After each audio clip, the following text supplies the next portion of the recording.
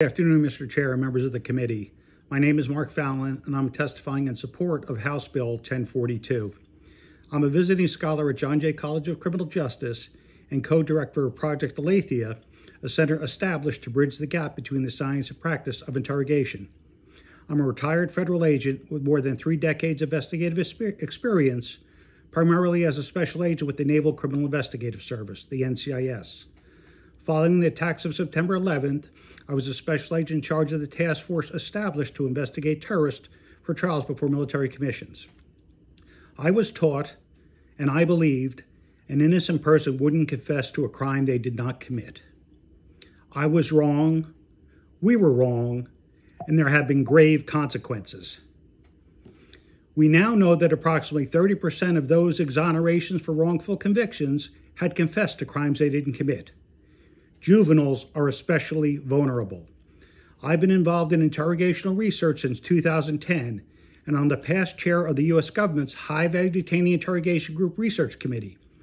The Hague has commissioned more than 150 research projects, and there have been more than 225 peer-reviewed publications focused on improving interrogational practice. I'm the co-editor and contributing author of the book, Interviewing and Interrogation, a review of research and practice since World War II, which is currently in press. When I became the director of the NCIS Training Academy in 2006, we were using confession-driven methods. They do no longer.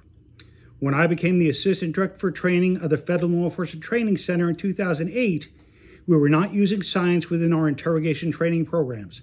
They do now.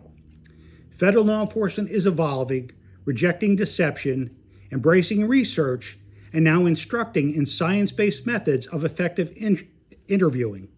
I urge the state of Colorado to do the same and pass 1042. Just as you wouldn't issue a firearm that haphazardly fires, you should not do so with interrogation practice. Science-based methods are an alternative to trickery and deceit. Deceptive practices during interrogation should be rejected. They lack dignity. Effective interviewing is tradecraft, not stagecraft.